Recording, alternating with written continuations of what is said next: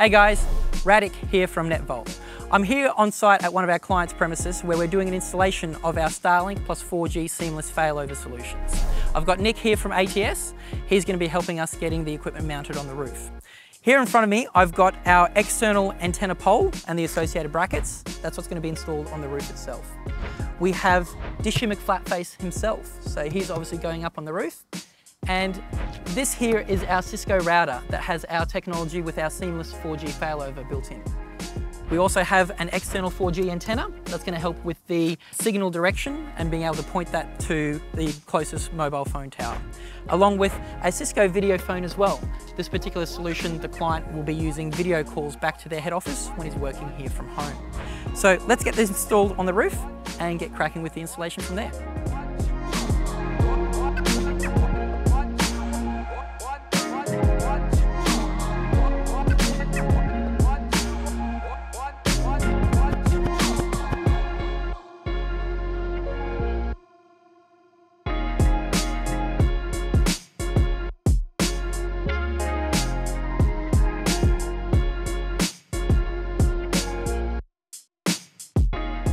Okay, so our guys have finished the installation on the client's roof here.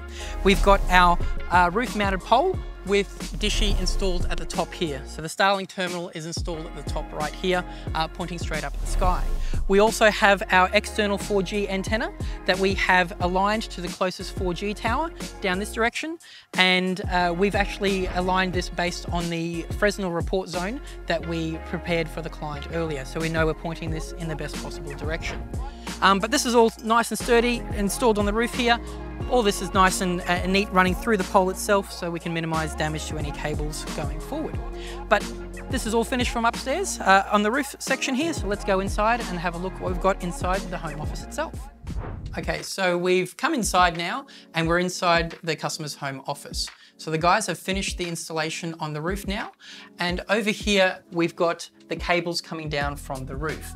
We've got the cable for the Starlink terminal here, along with the two external coax cables for the 4G LTE antenna. Those cables plug into the Starlink power over Ethernet adapter here. That's the cable for Dishy. And we've got the Starlink router connected up here as well to the unit. I'm going to use the auxiliary port on the back of the router to do some speed tests on this, just so we can see what the service looks like in a plain vanilla Starlink setup. So we've got that directly on my laptop, so let's have a look what we've got from speed tests. If we go over to speedtest.net and hit go on our speed test, you can see the ping that's come back through on that. Pretty good from a ping perspective. And here goes the speed test.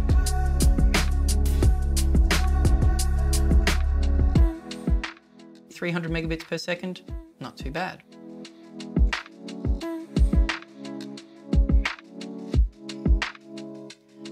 All right, the upload test on that,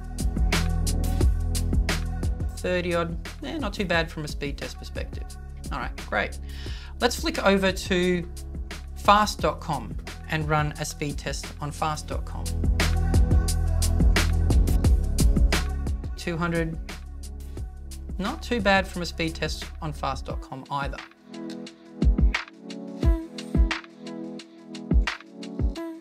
But we're not going to leave this in the plain vanilla Starlink type setup. We're going to augment this, add our Cisco router to it, and show what this looks like when we start running these connections through our data centers and what we can add to the mix here. So I'll swap this around, replace the Starlink router with the Cisco, and let's look at the setup after this. Okay, so we've swapped out the Starlink router with our Cisco router here. Now, the Starlink router is a great basic router, fine for most home users. We've got a solution that's a bit more prosumer focused. So the Cisco routers that we deploy feature BGP and MPLS technology, and we run our own smarts in there to be able to achieve a seamless 4G LTE failover. I'll show you what I mean. Before we do that, let's have a quick speed test again and check to make sure that everything's still the same as what we had using the basic Starlink router. So back over here, over onto speed test, and let's run a speed test. While that speed test is running, you'll notice the IP address down here. This is not a Starlink IP address, this is one of our IP addresses. And that's part of how we achieve the seamless 4G failover. We give you a public static IP address for port forwarding, DMZs, things like that. And the speed test on that, you can see we're getting over 300 megabits per second, similar sort of pings of what we saw before, and upload speeds, around about 20, 22 megabits per second on the upload side of things. Fantastic. I'm going to go over here to a command prompt window and do a ping to Google's DNS servers 8.8.8.8. And I'm just going to let that run in the background. And you can see we're getting 49, 50, around about 50 millisecond ping times on that. Great. On this other window here, I'm going to simulate some live network traffic by downloading a Ubuntu Linux ISO file and just let that run in the background. You can see we're getting around about 6 to 7 megabytes per second on that download. Just leave that running. While that's all running, I want to show you guys NetMon. NetMon is our network monitoring and analysis tool that we use, our network operations team uses, and we give our clients and their channel partners access to this tool as well. The great thing about this tool is it shows us a lot of information about an internet connection, and these Starlink connections, Starlink plus NetVault 4G LTE failover is the sort of full term that we're using on these, is no exception here. We've got lots of information that we can look at. We can see the ping latency on these connections. You can see that's sitting there at around about 50 odd milliseconds from the ping time. And you can see some traffic graph statistics on this as well.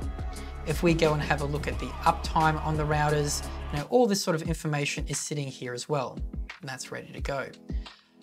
Most importantly is the amount of traffic that's going across that link. And you can see right now, it's showing around about 40 megabits per second right now across that traffic, but that will update every 60 seconds, right? So NetMon gives us some great analysis on these connections. If there are multiple connections that a customer has or one of their channel partner manages for a customer, then we can zoom out and look at the map of Australia and see where these connections are actually located. Green is obviously good, and you can see we're here in Bendigo for this particular client. Fantastic.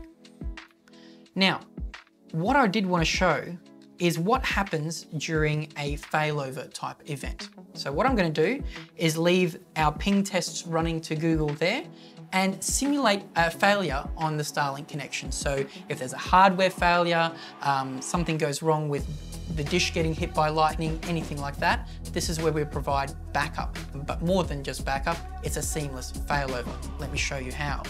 If we go and unplug the cable here that connects to the PoE adapter here, you'll see in our ping tests, we lose one ping packet, and that's the failover that I was talking about, where we fail over in under 1 second. And our ping tests continue. If I go and run another speed test on this connection, and just hit go on that, you'll notice that this public IP address here doesn't change. Again, it's one of our IP addresses, not a Starlink IP address. And while the speeds are a lot slower, 80, 85 megabits per second on the download on that, it is still, it's failed over in under 1 second and still very usable for a home office environment, any sort of environment where they need that continuity of service. Uploads are going to be affected. So what are we seeing there? Around about 4 to 5 megabits per second. This is via a 4G LTE connection, but we failed over in under 1 second. I'm going to plug that connection back in and show you guys something else as well. While we're waiting for that to reconnect, I'll just go back over to NetMon and just point out a few other things that are interesting here. So we've got a few connections that are in here that our channel partner has. This is the connection that's over here in Bendigo that was of most interest. You'll see that the traffic sensor here for the 4G LTE sensor has gone red, okay?